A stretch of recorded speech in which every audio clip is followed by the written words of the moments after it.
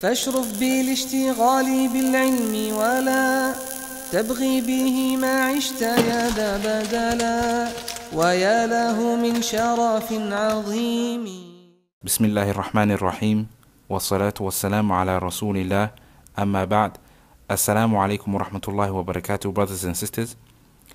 Continuing on previously from our Q&A, issues pertaining to Ramadan with Ustadh AbdulRahman Hassan. The first question is, a sister is asking, Ramadan is approaching and I want to get the most out of it. Am I permitted to take pills that stop menstruation? And if I have previously taken it, will I have to bring back the fasting which I have fasted? الحمد لله رب العالمين والصلاة والسلام على من أرسله الله رحمة للعالمين وعلى آله وأصحابه والتابعين لهم بإحسان إلى يوم الدين أما بعد. This question of our sister, what the sister has to realize is that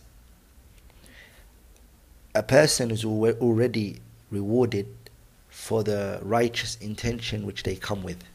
As the Messenger sallallahu alayhi wasallam, he said in the hadith al-Imam al-Bukhari and al-Imam Ahmad narrated in his Musnad and Bayhaqi in his Sunan, min hadith Abi Musa al-Ash'ari, that the Prophet said, إذا مرض العبد أو سافر كتب له مثل ما كان يعمل مقيما صحيحا.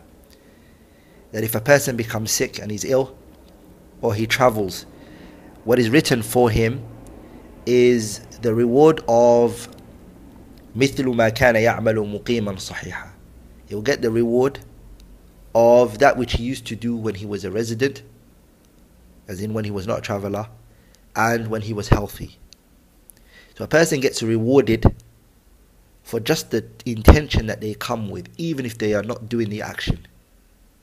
Even if they are not doing the action. From this hadith we take from it, Hafidh ibn Hajar, who's a great scholar, who commented on this hadith in Sahih al-Bukhari, he has a sharh on it called Fath al-Bari. He says about the explanation of this hadith, he says, وَهُوَ فِي حَقِّ مَنْ كَانَ يَعْمَلُ طَاعَةً. Now this hadith is speaking about anyone who is doing any righteous action. So it's not only specific to what? It's not only specific to the person who is fasting, or the person who's praying, or the person who's paying zakat or not. It's any act of obedience. Okay?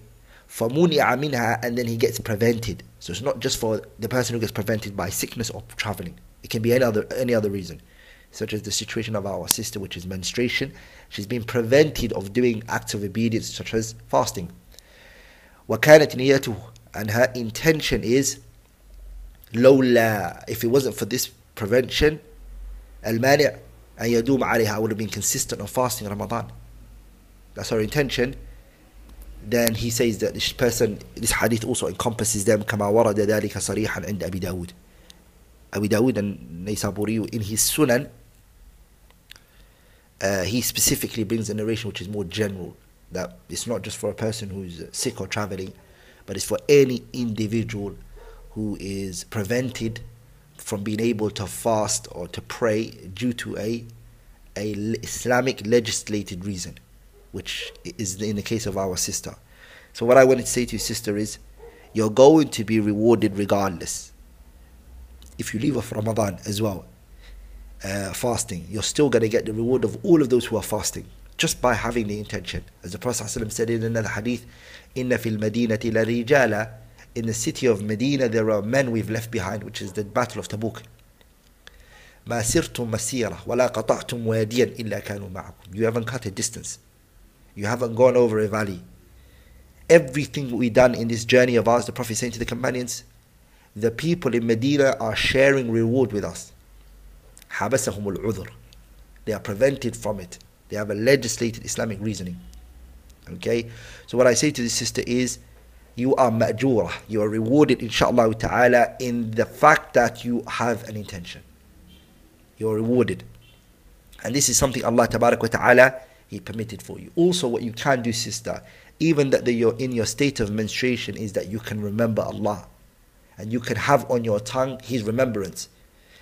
And the Prophet sallallahu alaihi wasallam كان يذكر الله في كل أحواله, he used to remember Allah in all of his situations. So the sister has to know that she's going to be rewarded. But if the sister chooses to take the pills to prevent the fasting, so she can fast, then her fasting is accepted, inshallah ta'ala, and وَلَا يَلْزَمُهَا قَضَاء. And it is not necessary for her to bring back that fasting. It doesn't. There's no one going to demand from her to bring back that fasting. Okay? But we will say to the sister, بِقَاءَ عَلَى الطَّبِيعَةِ, stay according to your natural state in which Allah created you. And don't try to change it. Let your natural course take place. نعم. The second question is, me and my wife travel frequently. We sometimes fast the first day in our country, while it is the second day of fasting in the other country we are arriving at. Keeping in mind, the second country will only fast 29 days, so we end up fasting only 28 days. What should we do in this situation? The asal, and we also kind of mentioned this issue before, the asal is that a Muslim, he fasts and he breaks his fast when the fasting is what? A congregational obligatory fasting. And since Ramadan is a obligatory congregational fasting, that this brother and his wife both fast, and they break their fast with the Jama'atul Muslimin. They break it with the congregation, with the people that they are with. Okay? And this is based on the statement of the Messenger alayhi salatu wasalam, which we mentioned. الصوم يوم تصومون والفطر يوم تفطرون والأضحى يوم تضحون. That the Prophet sallallahu alayhi wasallam, he said, the fasting is the day which you fast. The breaking of the fast is the day which you break the fast. And Adha is the day you guys do Adha. So what we take from this hadith, that it's obligatory to fast, to break your fast with the people, with the jama'ah. Also Aisha radiallahu anha used this hadith as a proof against the faham and understanding of who? Aisha radiallahu ta'ala anha. It's understanding of who? Aisha radiallahu ta'ala anha. She's not the one who narrated the hadith. The hadith is narrated by Abu Hurairah. But she used this hadith as a proof. Based on what? When Masruq, he prevented himself and he stopped the fasting of Yawm Arafah. Fear أن يكون يوم النحر. He was scared that it's going to be the day of the slaughtering. Okay? Eid al-Adha. So what happened? He said, دخلت على عائشة, I entered upon عائشة يوم عرفة. فقالت, she said, اسقوا مسروقا سويقا وأكثروا حلواه. Aisha radiallahu ta'ala anha, she said to him, give masruq sawiqan. Sawiqan is water with flour. وأكثروا حلواه, and increase it in sugar, meaning make it sweeter for him. And then Masruq said, فَقُلْتُ, because this is the day everyone's fasting, it's Yawm Arafah, it's the 9th of Dhul Hijjah, the reward is high. The Prophet ﷺ connected so much reward to this day. Your sins are going to be forgiven for you. So he's now going to explain his reasoning of why he didn't fast today. So he said to her, إِنِّي لَمْ يَمْنَعُنِي أَنْ أَصُومَ, nothing prevented me from fasting today. Okay? إِلَّا أَنِّي خِفْتُ أَنْ يَكُونَ يَوْمَ النَّحْرِ, I was scared it's going to be the day of Nahr, which is the day after of Arafah, which is the day of Nahr, which is Eid al-Adha. I was scared it might be it. فقالت عائشة, Aisha said, النحر يوم ينحر الناس, Nahr is the day where the people do Nahr, the slaughtering.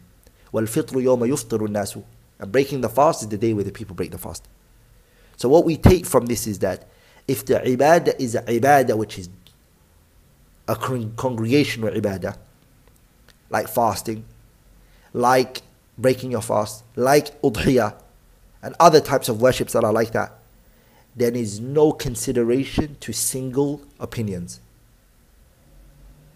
And it is not then permissible for a person to go away from the Muslim community and cut off from them.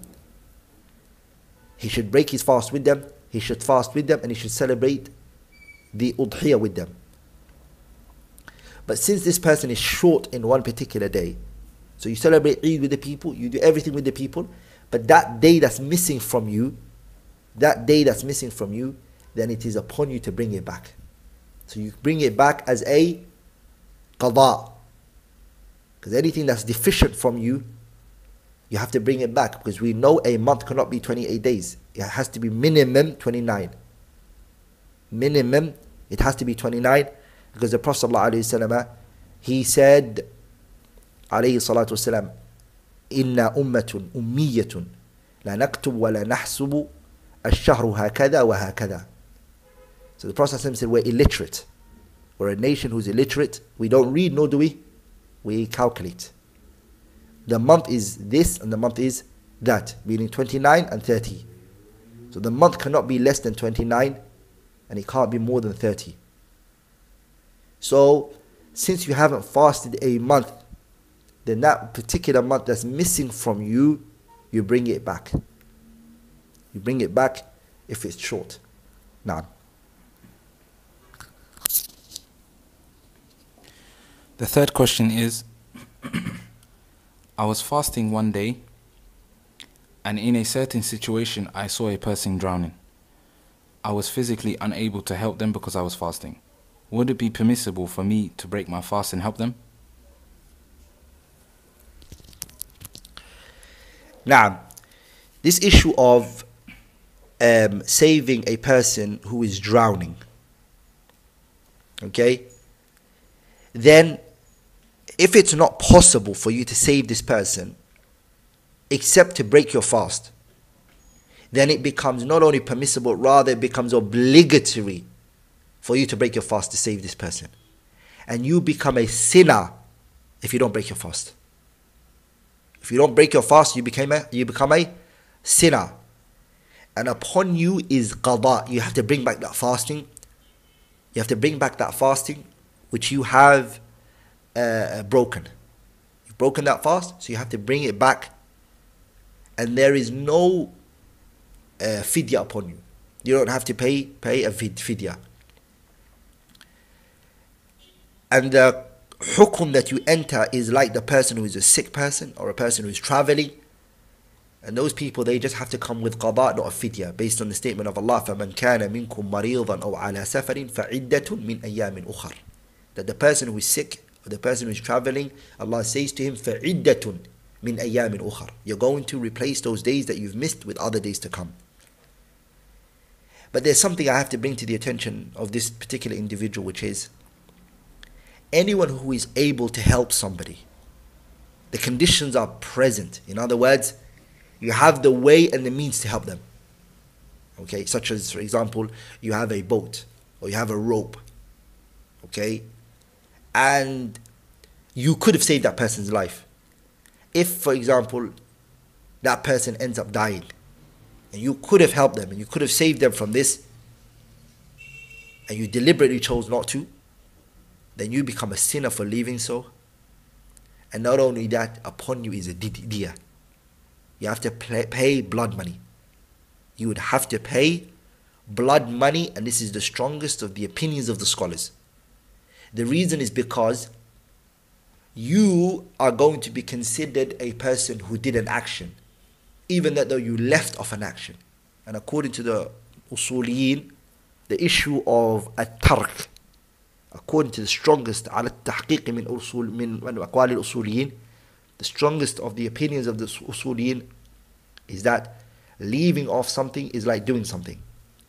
As Allah subhanahu wa ta'ala said in the Quran, لُعِنَ الَّذِينَ كَفَرُوا مِنْ بَنِي إِسْرَائِيلَ عَلَى لِسَانِ دَاوُودَ وَعِيسَى بْنِ مَرْيَمَ ذَلِكَ بِمَا عَصَوْا وَكَانُوا يَعْتَدُونَ كَانُوا لَا يَتَنَاهَوْنَ عَنْ مُنْكَرٍ فَعَلُوا لَبِئْسَ مَا كَانُوا يَفْعَلُونَ. So Allah tells us in that verse, كَانُوا لَا يَتَنَاهَوْنَ عَنْ مُنْكَرٍ فَعَلُوا. They would not stop one another evil. So if one of them saw the other one committing zina or committing anything haram, Allah tells us they never used to stop each other from it. But look what Allah says after that. لَبِئْسَ evil is لَبِئْسَ مَا كَانُوا يَفْعَلُونَ. Evil is that which they used to do. But they didn't do anything. They stopped and withheld from stopping each other from and haram. But Allah referred to it as an action. Also Allah says in another ayah, لولا ينهاهم الربانيون والأحبار عن قولهم الإثم وأكلهم السحت لبئس ما كانوا يصنعون. Both verses Allah is saying subhanahu wa ta'ala that they're holding back. Allah subhanahu wa ta'ala, He considered it an action. And also the Sahabas, what were they doing when the Prophet ﷺ was building? They said لَإِنْ قَعَدْنَا وَالنَّبِيُّ يَعْمَلُ. If we sit down whilst the Prophet ﷺ is working, لَذَاكَ مِنَّ الْعَمَلُ الْمُضَلَّلُ. Then this is going to become a misguided action of ours. So if we sit down and not do anything, then this action is a misguided action. In other words, they're referring to their withholding and not doing anything as an action. And Al-Imam Maraq al-Su'ud, he says in his kitab Maraq al-Su'ud لمبتغي الرقي والصعود, he says فكفنا بالنهي مطلوب النبي والترك فعل في الصحيح المذهبي. والترك فعل, leaving of something and not doing it is an action. في صحيح المذهبي, in the strongest opinion according to the Malikiyah, but no, it's actually the strongest opinion according to the محققين من أهل العلم. So if this individual does not save this person, are you with me? Then they take as though they killed this person, but not deliberately. A level below that, which would be that they killed them by accident. Because your leaving is considered a action. Now,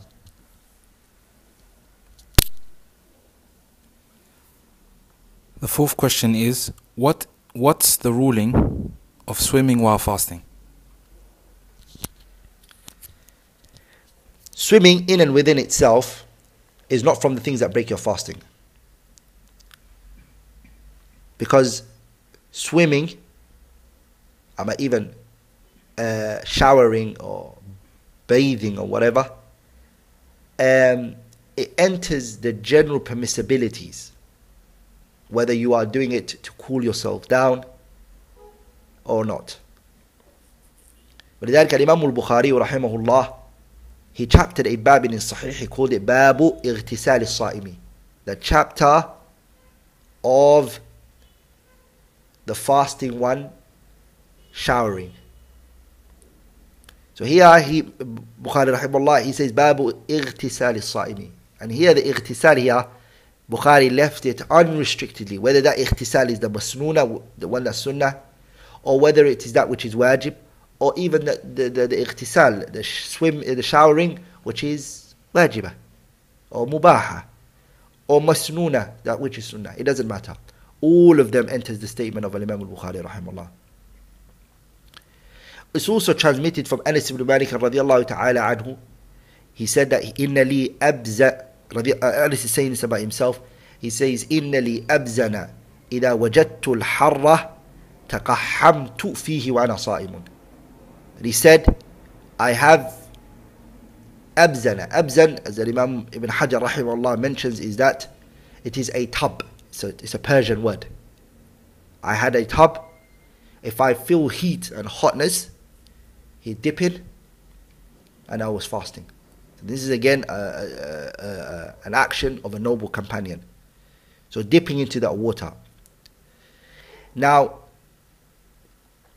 if the person is going to dip into the water and there is a fear in your heart that that water may enter into your body, you're scared that, for example, if I do go in, it might go into my system, then the person should stay away from it.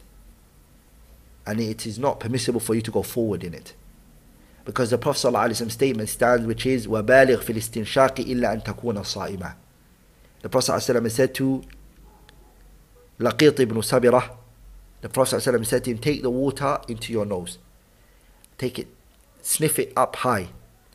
إِلَّا أَن تَكُونَ صَائِمًا, except when you are fasting.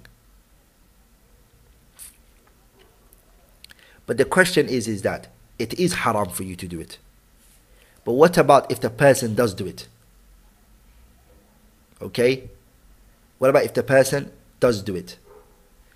The strongest opinion of amongst Ahlul Ilm is that, even though this is the opposite opinion to the Jumhur Ulama, is that his fasting is still sahih ma'al karaha. your fasting is sahih, when there's worry and concern here, but your fasting is sahih. Because the Jumhur also even believe that if you swim and there's no fear that the water will enter you, they believe also your fasting breaks. Okay? And this goes against the reality, because sometimes when you're walking outside, air can go into your mouth, or dust can go into your mouth, and it goes down to your throat. Or sometimes a fly may go into your mouth, or whatever. This doesn't mean that your fasting breaks. And Allah Tabarak wa Ta'ala knows best.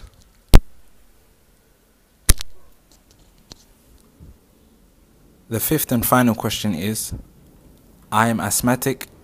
I wanted to know, is it permissible to use the asthma pump while fasting?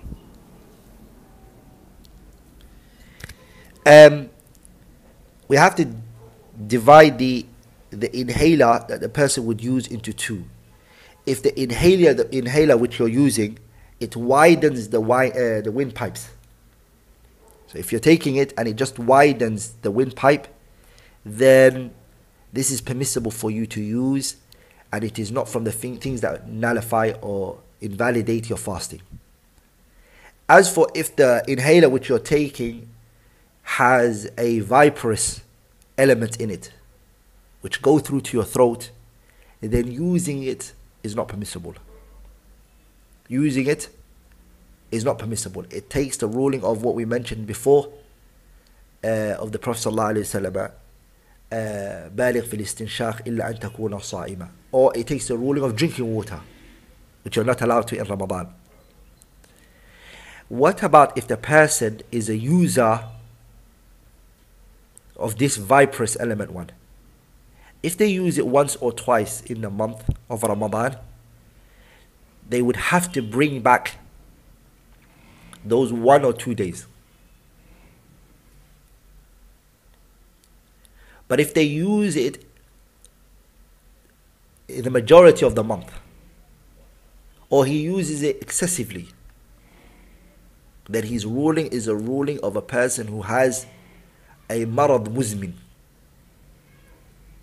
A person who has a marad muzmin. Marad muzmin is a person who's got a chronic illness, a permanent illness. So this particular person will say to them, upon you is a fidya. Upon you is a fidya. Now, we'll stop there, bi'idhnillahi al-kareem. Anything which I've said that was wrong or incorrect is from me and shaitan, and Allah and His Messenger are free from it. Subhanaka Allahumma bihamdik. Ashhadu an la ilaha illallah. Astaghfiruka wa atubu ilayh.